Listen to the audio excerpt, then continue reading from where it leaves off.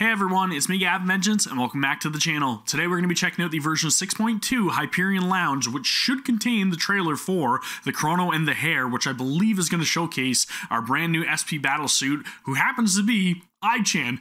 I know, right? It's crazy. But anyways, I did very much appreciate the little story snippet that we got with her prior to the announcement of this version update. I don't really know any of the details surrounding this battlesuit, though. The only thing that I do know, however, is that she is just an SP battlesuit. I'm wondering what kind of element she is and what kind of role she's going to have to play in combat, so I'm very much looking forward to checking this out.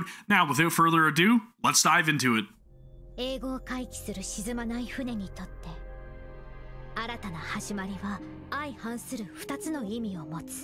Two opposite definitions? Oh shit! The Hare finality. She looks so damn cool. Everything is gonna get revealed. Dude, I'm so happy the team is back together for this chapter. It's been so much of a great build-up that I can't wait to see the final payoff. I-Chan looking badass. My god, she looks sick. Oh, yes. Oh my god. She's a chakram user. That's interesting.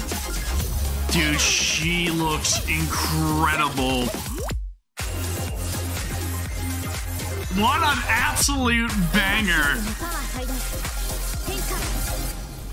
Hell yes.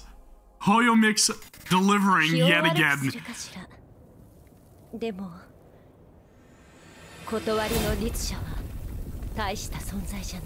Holy shit. What the hell is gonna happen with Bronya? Captains. Hi, everyone. Huh? You look like you're in a good mood. Of course. Kiana and Ray's reunion in version 6.1 was absolutely fantastic. Agreed. It has made me so happy. I can't wait to see what'll happen next. Same. Since you're so excited to get started, let's talk about the main story first. Perfect. I'm really digging the whole, like, delving into the bubble universes and speaking with, like, Dr. May and Prometheus and all the awesome characters that we got to see. Bronya the chance for a long-awaited reunion. A certain somebody at the very end that I won't spoil. And the others, they worked hand in hand to take on new really took me by surprise when I was playing through that. Lots of characters made appearances as well, like Prometheus and the mysterious Hare, Mistone Sheriak, who debuted in the version trailer. Well, I guess they'll spoil it for you. But anyways, as reward, incredible reveal. Story. Can't wait to learn more. Story chapter 33 will be called In the Name of the Truth. The story will unfold around the Hare of Reason and Hare, and we might even get to see an exciting duel between the two. Oh, damn. Okay, I am all for this. The nature of Honkai and Project Stigma will gradually be revealed. More of the story will be available for captains to check out later. Yes. I can't wait to play the new version. As the story progresses, I'm so happy that we're going to get another chapter based around Bronya. Final Crater area. A new Final Crater. That's great. Are there any new game modes for the story chapter? In version 6.1, I really got lost in the mining feature, and it was super fun. It was all right. Plenty of new modes. Very easy. The system Remains of the Old World will be released in Story Chapter 33, and you'll need to complete specific side missions to unlock it. Okay. You can check Final Crater artifact points via the artifact collection system, and collect artifact shards at the artifact points. After collecting a certain number of shards, you can piece them into a complete artifact and receive corresponding rewards. In Final Crater, seems simple enough. You'll also be able to take on the new challenge mode, Iron Mirage, where you'll play as Mark II and explore mysterious facilities left behind by an unknown civilization. The ruins this is are pretty different. Intricate, and you'll find yourself avoiding dangerous electromagnetic fields and collecting mysterious shards as you go. You'll also have to correctly activate certain mechanisms to clear blocked paths and reach your goal. Of course, with the new area in game mode, come new rewards. I'm down. After it looks fun. After the 6.2 update, the Solium Storage Score milestone rewards will increase. In Core Refinement, collect a certain number of Solium cores to exchange for more rewards. All right. along with the main story event, dude, she looks so cool. Version, right? That's right. The new SP. So she's gonna be Mecha Fire. Lambda. All right. So we have a new alternative to Rita. The once cabbage-headed Ai-chan I knew has suddenly grown up, looking stunning and graceful. Yeah, she looks incredible. I'm really digging her design. I'm very taken back by the fact that like Ai-chan's actually going to be a playable Valkyrie now, though. Was not expecting that. Melee fighter dealing fire damage. She serves as a chakram-wielding support that battles. But I'm loving her design. Providing buffs to teammates. I think she's going to be a must-have. You can control Ai to hurl the chakram like a boomerang and continuously hit enemies.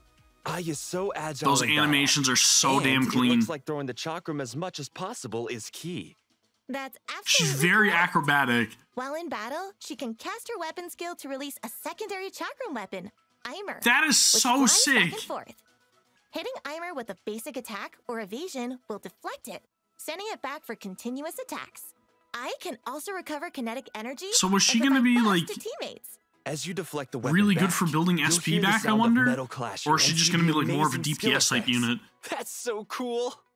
When triggering her QTE or using kinetic energy to cast a charged attack, Ai will throw 3 chakrams in quick succession. That's a lot of chakrams going around, so I'm guessing she's probably going to be more of a DPS type unit. If she casts her ultimate Dude, now, she's so fast. And greatly enhance her chakram, extending her attack momentum and buff up teammates who are deployed afterward. Hell yes, wow. That is so good. Like the general purpose super AI is good at fighting and giving support.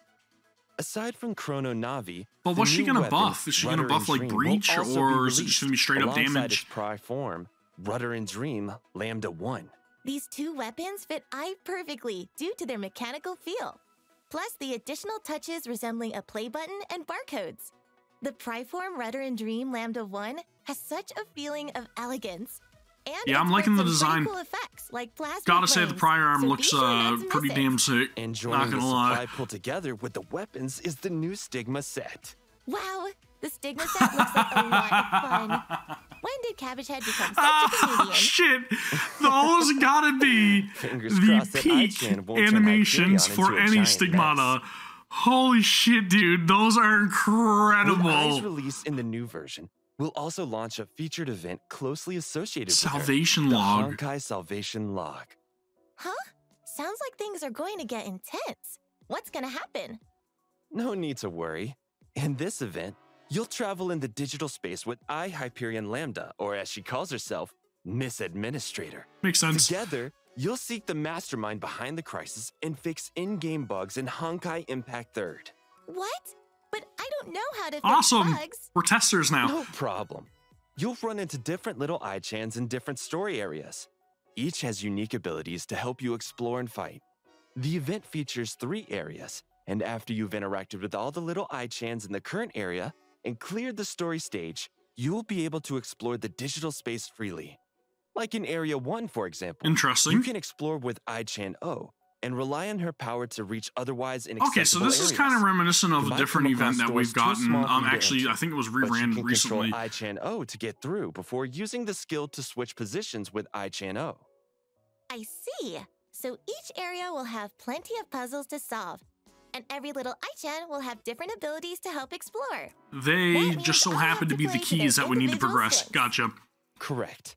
And solving puzzles will get you asteroid and advanced skill materials. After clearing the story stage of the current area, you can spend data stamina to play daily repair stages. In daily repair stages, enemies from different areas will have different traits. But the little Ai-chan of the current area will be there fighting by your side.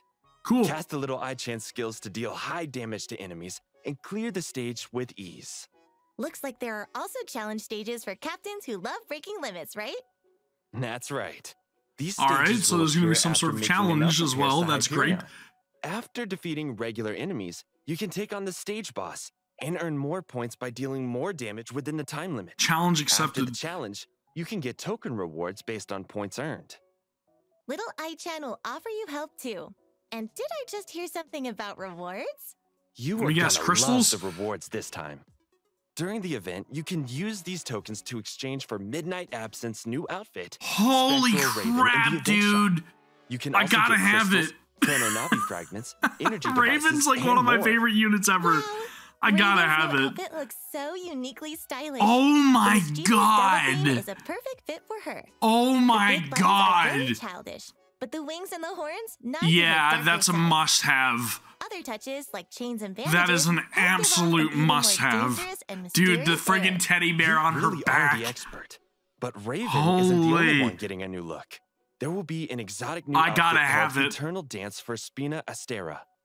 The outfit complements Rita by bringing out her elegance and glamour. Gonna be a lot of people playing Spina Astera. And the starry sky goes very well after I-Chan drops, right? Celestial motif with colors of white. I'm sure they'll have the, you know, their uses, their differences, but plus, I like it. It's a good design. Inspired by Rita's signature line. This is where stars converge. The outfit's main colors are purple and gold. But I gotta have that one for Raven. Just saying. Tie it all together, and depending on the moves you perform, you'll see different visual effects. Yeah, I like the new battle effects. I'm so excited. It looks cool.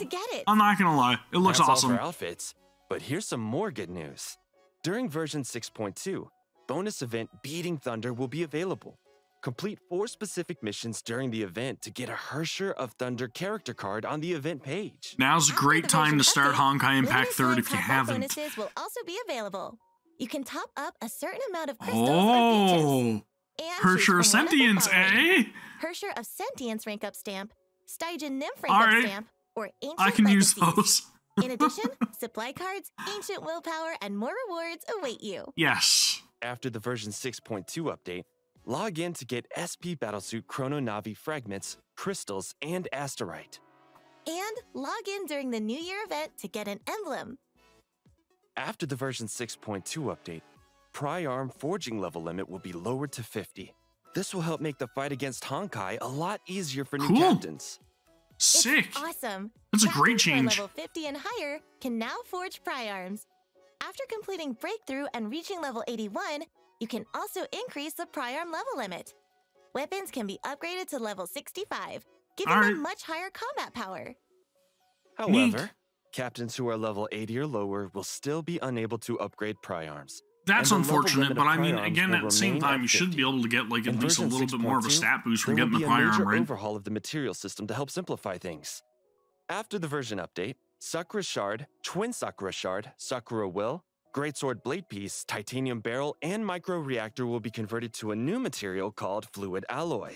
Okay. And Nano Ceramic and Twin Sakura That Will is a will be very converted to interesting a new material change. called Fluid Alloy Block. And Resin Converts, Smelted Core, Gold Pin, and Honkai Cube will be removed. Oh. That's great news. The simplified material system should be much easier to understand okay. now. Developing characters and weapons will be a lot more convenient. Now is a great time to start Honkai Impact 3rd if you haven't already. Detailed rules regarding or to dive back into it.